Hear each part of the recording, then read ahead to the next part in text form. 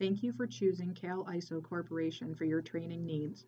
This short video clip is presented to introduce you to some basic information on the requirements of the Code of Federal Regulations, Food and Drug Administration, 21 CFR Part 111, current good manufacturing practices for the manufacturing, packaging, labeling, or holding of dietary supplements.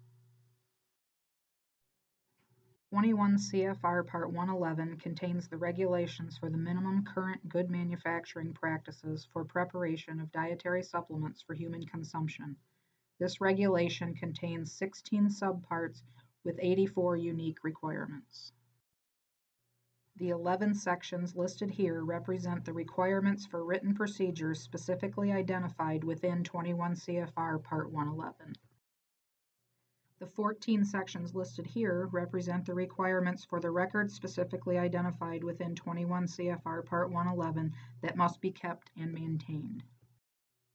Subpart A, General Provisions, contains 3 requirements which outline the prerequisites for who is subject to 21 CFR 111. It provides definitions of terms critical to Part 111, such as yield, batch, lot number, component, etc., and also clearly states that you must comply with other applicable statutory provisions and regulations under the Act. Subpart B, Personnel, discusses the requirements for preventing microbial contamination, the need for hygienic practices such as wearing protective outer garments, maintaining adequate personal cleanliness, hand washing, etc., the need for qualified employees, and the additional qualification expectations for each supervisor. Subpart C, Physical Plant and Grounds, discusses the requirements for keeping the grounds in a condition that protects against contamination, maintaining the physical plant in repair sufficient to prevent contamination, using cleaning compounds and sanitizing agents that are free from microorganisms, and the need for a pest control program. Subpart D, Equipment and Utensils, outlines the requirements for using equipment and utensils that are of appropriate design, construction, and workmanship. All equipment and utensils must be installed and maintained to facilitate cleaning. Instruments and controls used in manufacturing or testing must be calibrated, and the equipment must be capable of operating satisfactorily within the operating limits required by the process. Subpart E, Establish a Production and Process Control System, discusses the requirements to implement a system of production and process controls that covers all stages of manufacturing, packaging, labeling, and holding of dietary supplements. The system must be designed to ensure the quality of the dietary supplement and labeled as specified, and quality control operations must be implemented. Subpart E also outlines the requirements for establishing specifications, the ability to determine whether the established specifications have been met, and the monitoring of the in-process points, steps, or stages where control is necessary to ensure the quality of the finished batch.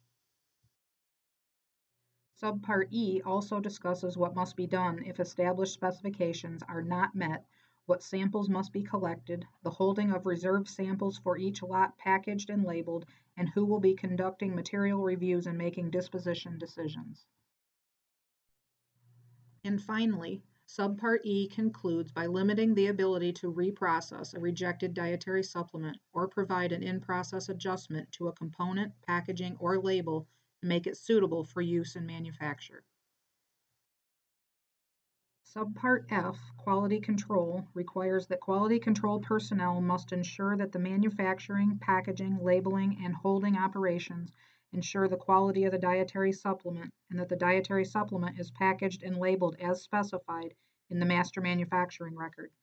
Quality control personnel must perform operations that include approving or rejecting all processes, specifications, written procedures, etc.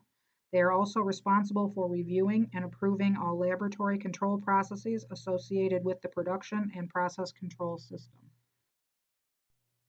Subpart F continues on to require that quality control personnel must conduct a material review and make a disposition decision if an established specification is not met or a batch deviates from the master manufacturing record. They will also manage the calibration system and review all records for components, packaging, and labels. Subpart F also outlines the responsibility of quality control personnel to review and approve all master manufacturing records, batch production records, conduct material reviews, etc. They also must approve and release all quarantine materials as well as managing any return dietary supplements. And finally, Subpart F discusses the quality control requirements for product complaints, which include reviewing and approving decisions about whether to investigate. Subpart G, Components, Packaging, and Labeling Control Systems, provides detailed requirements for visual examination of all components, requiring the quarantine of components prior to use. Each unique lot must be identified, and that unique identifier must follow the component throughout the manufacturing process.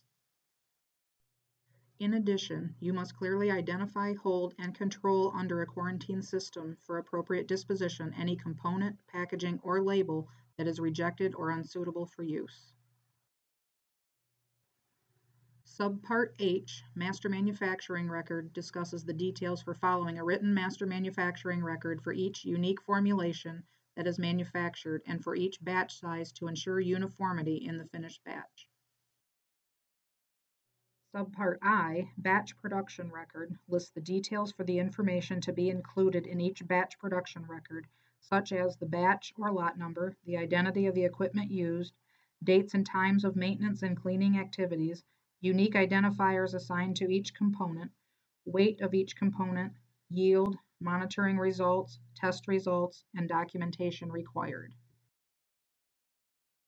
Subpart J, Laboratory Operations, discusses the need to use adequate laboratory facilities to perform testing, the need to establish and follow laboratory control procedures that are reviewed and approved, and the need to verify testing methodologies. Subpart K, Manufacturing Operations, provides the details necessary for designing or selecting manufacturing processes to ensure that product specifications are consistently met. All manufacturing operations are conducted in accordance with adequate sanitation principles, and all precautions must be taken to avoid contamination during the manufacturing process. Additionally, rejected dietary supplements must be clearly identified, held, and controlled under a quarantine system for appropriate disposition. Subpart L, Packaging and Labeling Operations, discusses the requirements for determining if packaging meets requirements. The issuance of all packaging and labeling must be controlled.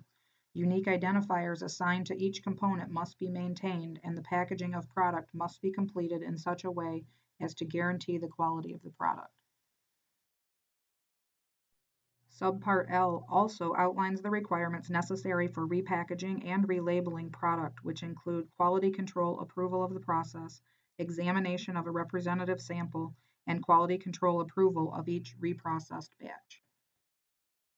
Subpart M, Holding and Distributing, requires that all components, labeling, and packaging must be held under appropriate conditions, such as temperature, humidity, light, and control, so that the identity, purity, strength, and composition are not affected, labels and components are not mixed up, or deteriorated in any way. Subpart M continues on to require reserve samples be held in a similar fashion to finished product, such that product integrity is maintained, the product is protected against contamination, and is stored in the same container closure system as the original product. Subpart N, Returned Dietary Supplements, discusses the need to identify and quarantine all returned product until quality control personnel review and disposition the material. Additionally, the product must be destroyed or otherwise suitably disposed of unless the outcome of a material review allows for salvage. Subpart N also requires that any reprocessed returned product meets all product specifications established and is approved by quality control personnel. Subpart O, Product Complaints, states a qualified person must review and investigate all product complaints. Quality control must approve the findings, and all review and investigation must extend to all relevant batches and records. Subpart P, Records and Record Keeping, specifically requires written records. Records must be maintained 1 year past the shelf life date, and the records must be kept as original records. This section also provides guidance on the documents that must be made available to the FDA upon request. We certainly hope that you found this video helpful. You can now proceed with the first slide of the online course.